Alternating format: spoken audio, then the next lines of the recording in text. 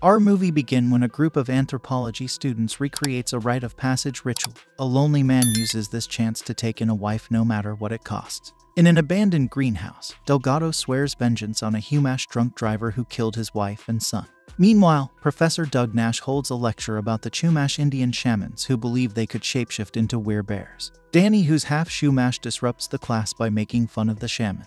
But instead of getting mad, Nash consoles her about the brutality her people faced under the Spanish conquistadors. After his class, Nash makes out with one of his students named Tammy and invites her to have lunch with his parents, but she thinks it's too soon to do so. They're interrupted by a knock on the door. So Tammy leaves. Nathan Anderson then comes in and informs Nash that he wishes to recreate a brush hut ceremony for their assignment. Since his family's ranch is the site of an ancient Chumash burial site, excited Nash quickly approves that night.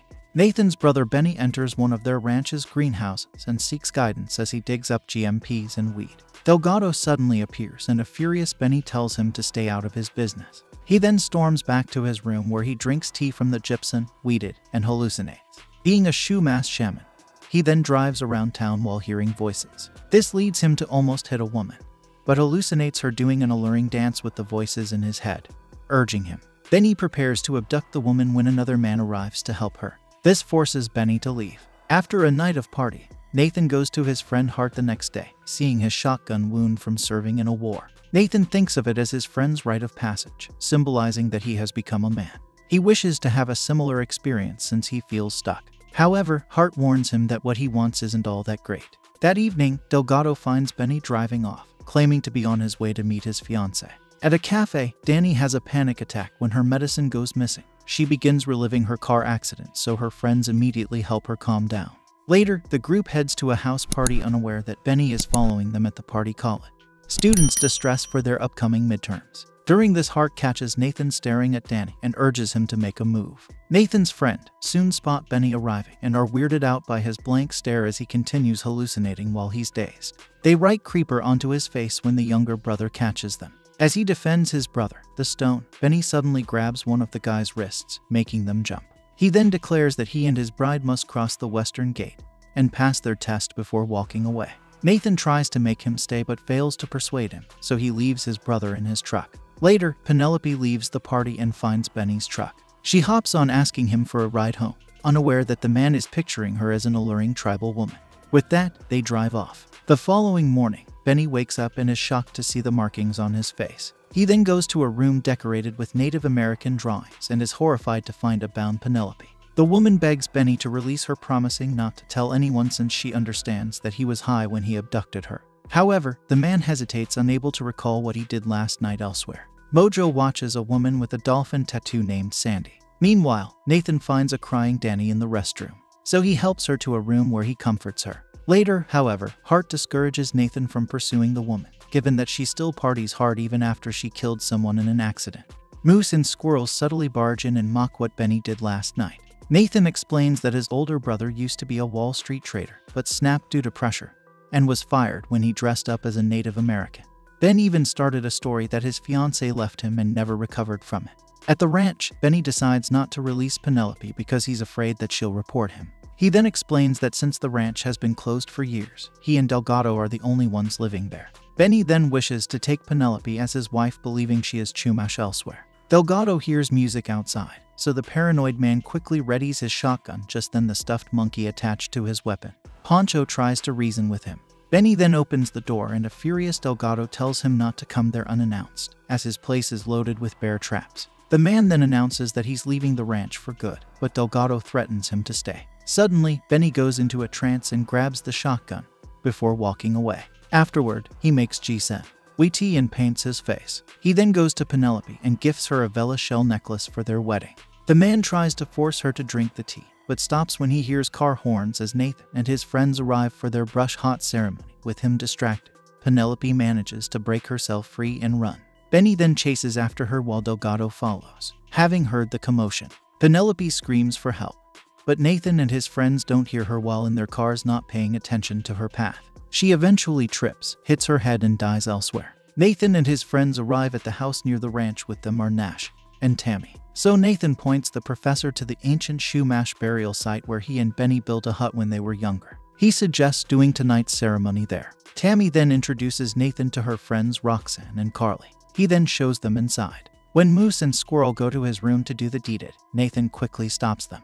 But Roxanne asks if she can share the room with him. However, Carly tells her that the man will share it with Danny since he likes her, which the latter overhears. Benny then arrives at the house and scolds Nathan for bringing his classmates over. However, his younger brother is concerned over his disheveled appearance and tries to interrogate him. Just then the older brother sees Danny and immediately gets entranced by her beauty, seeing her olive shell earrings. He deduces that she's Chumash as he rambles about the Chumash persecution. Benny stares at Danny unnerving. Her Nathan stops him, and the pair returned inside the house, leaving Benny. Elsewhere, Delgado finds bloody hair clumps where Penelope died. As the group goes out for a swim, Benny spies on Danny. Meanwhile, Nash goes to his vehicle to get his book. When he spots Delgado hanging out by his car, the professor asks him to leave, but notices Delgado has his book. After the other man returns, Nash leaves unaware that the man is contemplating shooting him. As the students enjoy themselves at the beach, Mojo realizes that Tammy is Sandy by her dolphin tattoo. He reveals his identity to her, but Nash overhears and is hurt by what Tammy does for a living. Roxanne explains that they only do it to pay for their college, but Nash doesn't listen. Squirrel mocks the sorority women, causing her and Roxanne to get into a fight. Nash and Tammy also argue about her selling herself, but the latter counters that she's earning more than him. Squirrel and Moose then walk out only to discover Benny spying on the group. Delgado witnesses the argument between the trio, but Pancho warns him not to shoot them. The man doesn't heed its advice, so he approaches them and Squirrel insults him. This leads to Moose and Delgado battling, while Squirrel knocks Benny down with a garbage can. Delgado shoves the younger man into a garage, so his girlfriend rushes to his aid. Just then the madman grabs his gun, but before he can shoot, a support beam breaks, bringing the contents from the upper deck to crush the couple. The rest of the group soon arrive at the house only to find Moose's car driving away, making them assume the couple is leaving. During this, Nash and Tammy get into an argument, leading the professor to tell his girlfriend to leave. Unbeknownst to them, Delgado and Benny take Moose's car into one of the greenhouses to hide the couple's body. The older man plans to leave while he can't, but Benny refuses as he has a wedding to prepare for. Later, Mojo comforts Tammy as he feels guilty for ruining her relationship. This leads the two into a tender moment, unaware that a heartbroken Nash can see them. With that, he decides to leave, but Roxanne jumps in to join him. Flirting with the professor, Nathan sees them and pleads with his professor to stay, so the latter gives in. Meanwhile, Delgado returns to his room and contemplates leaving, to which Pancho agrees. However, after seeing the picture of his deceased son, the man decides to take his anger out on their guests. That night, he spies on the group at their campfire. He then enters the house, steals all their phones and keys, and destroys them. Nathan then brings out the Jimson weed tea to start the ceremony, but the professor prohibits this since it's toxic and risky. The student asserts that their society shouldn't abandon rituals and ceremony. But Danny argues that even the Chumash have stopped drinking the tea because it's deadly. Hart then suggests using herbal tea instead, and Nathan reluctantly agrees elsewhere. Benny makes ginseng weed tea, then goes to check on corpses only to find that Squirrel is missing. As the group makes their way back up, Carly gets attacked by a skunk, so she hurries the shower. Nathan tries to help, not noticing that Delgado is watching them from the outside. Later, Benny returns to the house and spots Nathan making tea. When his brother leaves to help Carly, he goes inside, mixes gems and weed into their tea and quickly leaves afterward. Nathan takes the tea to the brush hut where the rest are. While preparing to join the others, Carly spots Delgado watching her. This makes the woman panic, so she rushes away only to accidentally crash into a glass door and get knocked out. Meanwhile, Nash and Roxanne are the first to drink Nathan's tea, but Mojo accidentally spills the rest as they discuss an alternative drink. The professor and his new fling get high from the tea at the house. Delgado basks in his luck of knocking Carly out without touching her, thinking this as a sign that fate is on his side. He suffocates a woman with a pillow. Benny witnesses this, so he tries to stop him, but is subdued by the madman.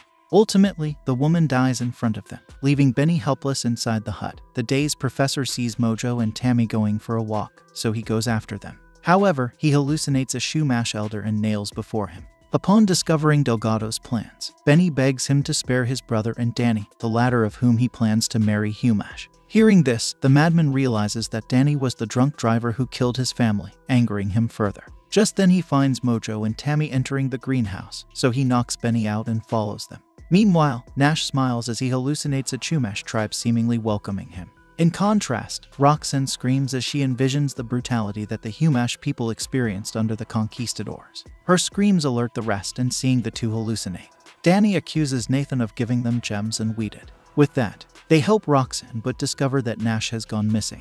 Unbeknownst to them, the professor is following the Chumash shamans, the group that takes Roxanne inside the house, not noticing Benny waking up in the darkness as the rest help the woman. They realize that their phones and keys are gone. To their horror, they also discover Carly's body. Hart attempts to resuscitate her while the rest tried to look for a phone to call for help. However, Roxanne freaks out from her hallucination, so they try to make her vomit out. Hart goes out to find help, but Roxanne starts seizing as soon as he leaves the scene. Causes Danny to have a panic attack, leaving Nathan to deal with both women in one of the greenhouses. Tammy and Mojo make out only to get interrupted by Delgado shooting at them. He misses, so the couple rushes but stops when they discover Moose's car and corpse. The two scream in fright, allowing Delgado to find them. He shoots again, but misses, so the pair escapes and hides in one of the rooms. Hart hears the commotion, so he grabs a wooden beam as a weapon while he investigates it. A wounded squirrel arrives at the house, warning Nathan and Danny that Benny is the culprit. Just then Danny spots him from outside, so they quickly lock the doors to keep him out. Benny tries to plead with his brother to let him take the woman, insisting that it's something he has to do. His brother doesn't believe this and thinks he's just suffering from the effects of the tea. Enraged, Benny breaks in, so the pair barricade themselves. In one of the rooms in the greenhouse, Tammy discovers Penelope's corpse and screams, so the two quickly move. However, Delgado catches up and fatally shoots. Tammy resigned to her fate. She urges Mojo to leave her, allowing the madman to end her. Meanwhile, Benny tries to break down the door, but fails. He hears Squirrel insulting him, so he walks up to her, but she pepper sprays him. After washing it off, Benny grabs a shovel and starts breaking the door again before he can get in. Nathan instructs Danny to escape through the window. However, Benny overhears this and grabs her from outside. Nathan rushes out, but his brother hides with the unconscious Danny, who he forces to drink GMPs and weeded. During this, Nash ends up at the beach hallucinating a tribal woman leading him to the ocean where he drowns. Soon Hart sees Nathan running outside and tries to chase him, but ends up getting caught in Delgado's bear trap. He prees himself off, but still gets his foot injured. Meanwhile, Benny takes Danny into one of the greenhouses and hallucinates himself, turning into a wee bear. This convinces him that he's on the right path to enter the tribe. Nathan crashes into Benny's room and finds his journal where he learns his brother's plans to take a bride and lose themselves in a faraway place. After discovering that his brother plans to do this in the cooler, he heads there as Benny ties up an unconscious Danny. He hallucinates her in a Chumash attire with the rest of the tribe waiting for him. On his way to the cooler, Nathan gets ambushed by Delgado. He fights the madman off and hides. As he searches for his victim, Delgado rants about how college teens are vermins, who only focus on pleasure and getting wasted. He blames this behavior for his family's fate, but bargains with Nathan, promising to spare him if he tells him where Danny. When the teen doesn't relent, Delgado soon spots him and shoots. Nathan tries to flee, but Delgado corners him, forcing him to reveal Danny's location. Benny hears the commotion and orders Delgado to stop hurting his brother. However, the madman sees this as a chance to get Danny, so Benny tries to block him, sick of his antics. Delgado knocks the man out. Nathan then hits him, but Delgado overpowers him. Just then Hart arrives and Delgado tries to shoot him, only to find that he's out of ammo. Instead, he knocks him out with his gun before reloading it with no one to stop him. Delgado enters the room to avenge his family. However, Benny steps in, blocking the bullet meant for his supposed wife. As he bleeds out, he imagines Danny, thanking him for saving her. He then imagines joining the Chumash tribe in the afterlife, but an elder tells him to wait as the trail isn't meant for people who stand in their shadows. Benny begs them not to leave him alone, but they turn away from him as he draws his last breath. As Delgado prepares to shoot Danny, Nathan arrives and stops him. His drive to protect his friends allows him to defeat the madman, eventually knocking him out. Nathan then returns to the room, horrified to see his brother dead. He goes to Danny and tries to wake her up, but she starts to relive her car accident again. Driven by guilt and fear, she grabs Delgado's gun and threatens to shoot herself. Luckily, Nathan knocks it out of her hands and comforts her until she calms down. Later, Danny and Hart are taken by the paramedics, while the latter assures Nathan that he just passed his rite of passage. Unbeknownst to them, Poncho wakes Delgado up, who immediately escapes. Subscribe to watch more videos like this, turn on notifications, and leave a like to help the channel out. Thank you for watching.